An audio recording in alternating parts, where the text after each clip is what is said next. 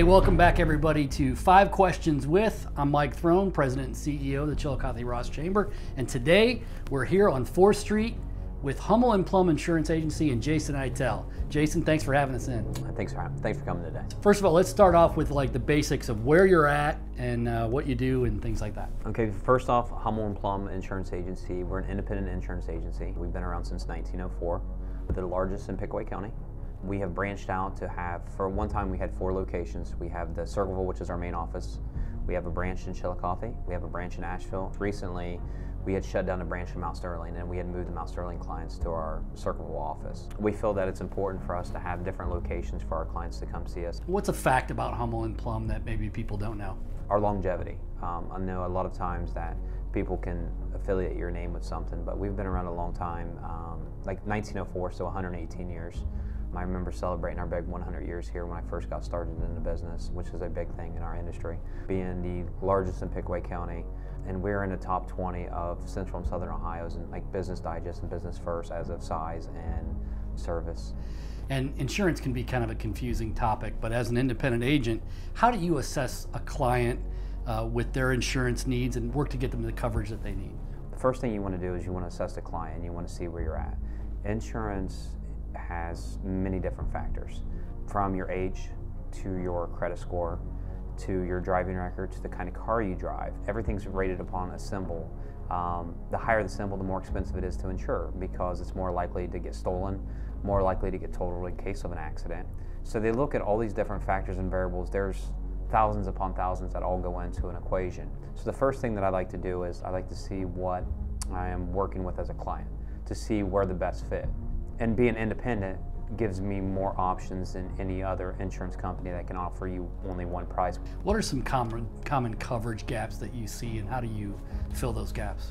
Gaps can be very, very tricky. First thing I try to explain to my clients is talk to me like we're friends. Talk to me like we're normal, like I've known you for 30 years, which a lot of people will say, I just need insurance so I can be legal. A lot of times when you look at the state laws require that you must carry $25,000 in property damage. Now, if you look at $25,000 in property damage, most trucks or vehicles or SUVs are $50,000 to $60,000.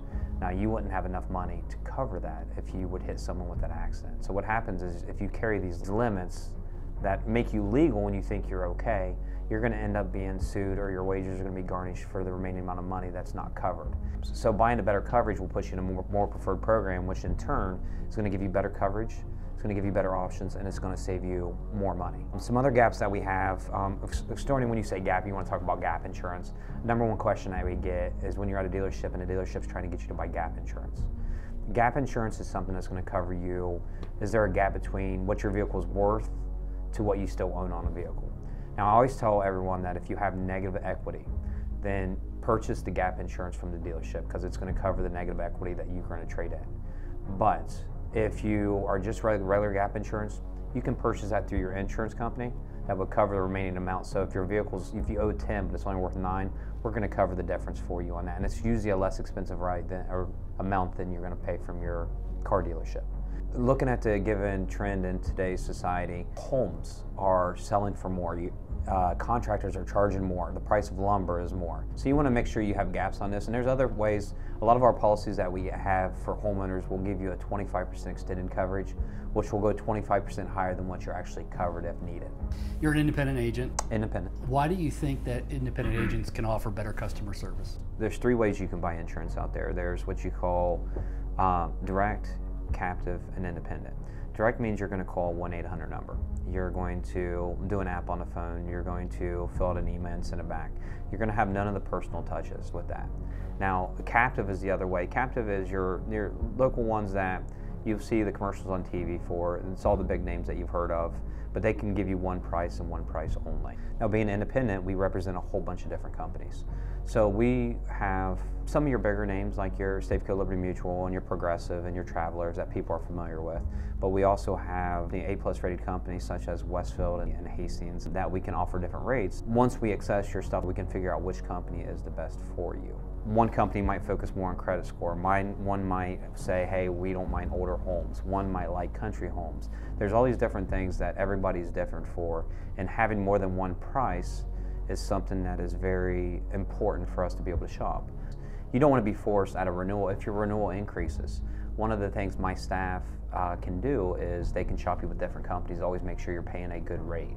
So it's nice to be able to shop in-house since we already know you, rather than to go somewhere else and to constantly trying to change insurance companies, you know, to being familiar with your client.